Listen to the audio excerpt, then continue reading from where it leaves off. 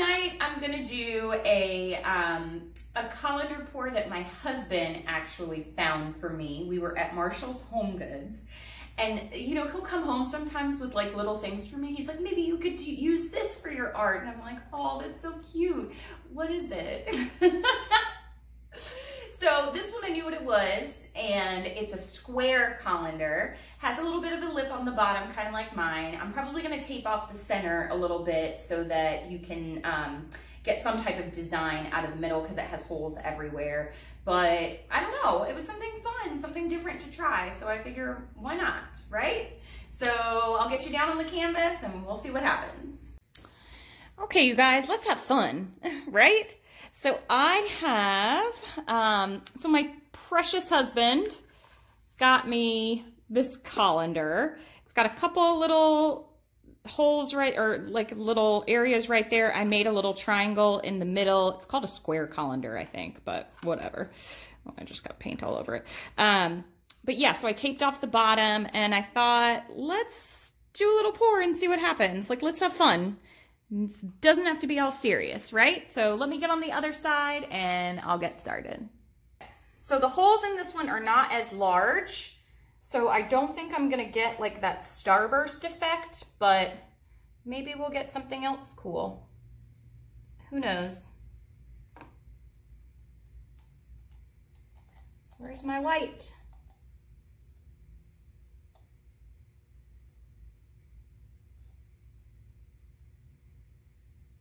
Let's see what happens. Huh. I'm like always finding stuff. I'm just gonna let this drip out for a second. I'm like going to the store looking for weird stuff to put the paint through. Like, is that normal? I don't think that's normal. Okay, I'm gonna lift this up slowly.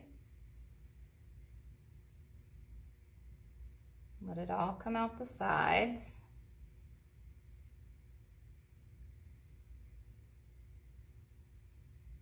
I see most of my holes closing up.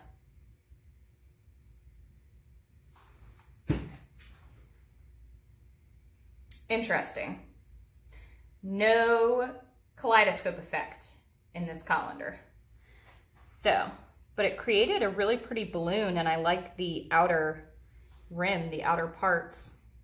So I don't know, let's stretch it and see what happens.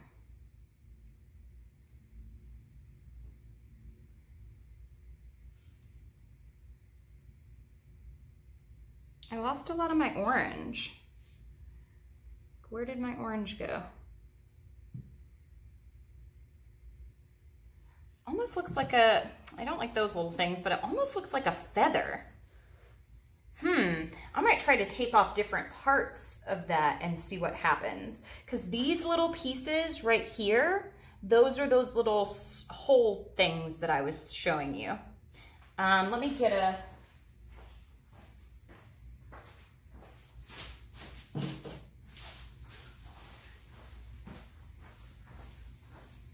I wanted to get a little corner stopper here. So that I could make it to the edge. I'm gonna lose that little, I hate that I'm gonna lose that.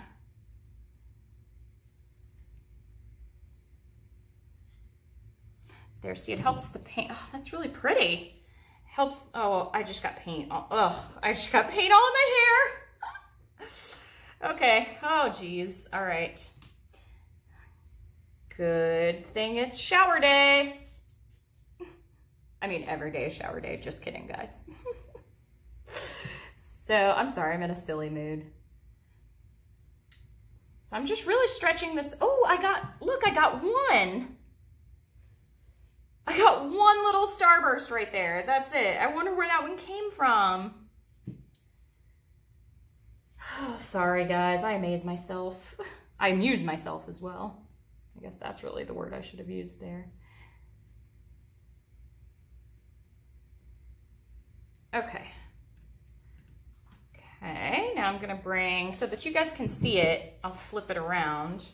I love that I got to keep the balloon in the center. Very cool. Very, very cool. This is not my regular pour, but you know what? It doesn't have to be. So now I'm gonna get the paint to move.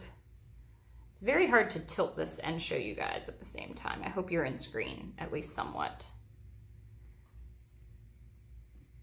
Okay, now I'm gonna go over this way. Here, I'll do it this way so you guys can see. I'm gonna get a new corner catcher.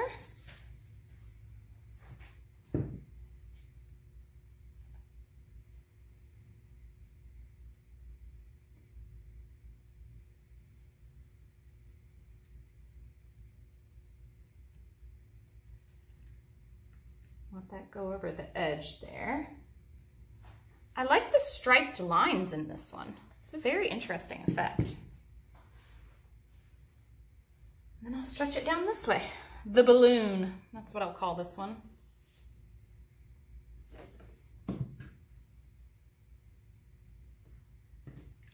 How fun to try different things. And you know, Thanksgiving for us in the US is coming up, so I'll probably be doing some more stuff with a turkey baster, because I did a few pours with a turkey baster, like an injection technique a while back. Just trying to get this down there, stretching it out. Come on, buddy, you can do it. You can make it there. That's why I use those little sticks for the corners, so that I could save as much of the paint as possible. Did I make it over? I did. So I got a little bit of a ripply effect through there. And my one little thing that I had broke apart.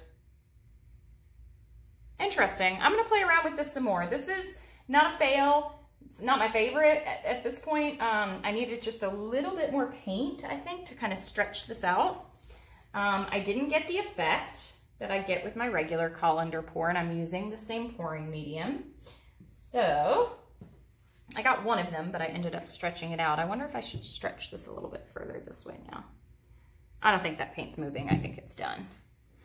So I think I'm gonna play around with this a little bit more. I like it. It's not you know, it's not gonna go, you know, in one of my shows, but it's interesting. So yeah, I think I'll play around with this some more. Okay, there's the inside of the colander. That's pretty. So here are those outer lines. That was the one. I stretched it out too much, but that's the balloon in the center. My colors, I needed probably more contrast on my colors too, but the lines, I don't know, I kind of like it. I think I'm going to play around with maybe taping off different parts of the colander. You guys can let me know. Or if you think, nah, just a waste. But I really like that right there, that effect right there. It's almost like I drug a line through it. And all these little intricate lines here that came through from it, those little cells are just air bubbles. I need to make a paint that doesn't have air bubbles. All right, so there you go. I wish I hadn't, if I had had just a little bit more paint, I don't think I would have had to stretch that out as much, and I think it would have been like perfect on in the center.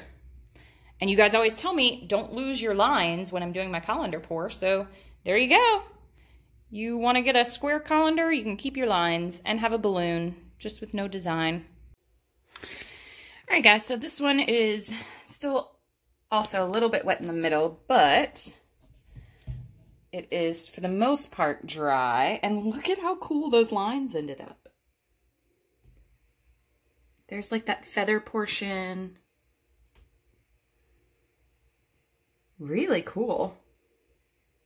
There's the balloon in the center. And I don't know if you guys can see the, yeah, there it is, that metallic gold. It's actually really beautiful. So not my normal design. I showed it to my husband and I said, look what I made. And he said, oh, really cool. And I said, meh. But I do like that balloon. So I think there's some utilization here. I just got to fiddle with it. But I just wanted to show you guys. So there you have it. A little square colander. All right, you guys. Thanks for watching. Happy painting.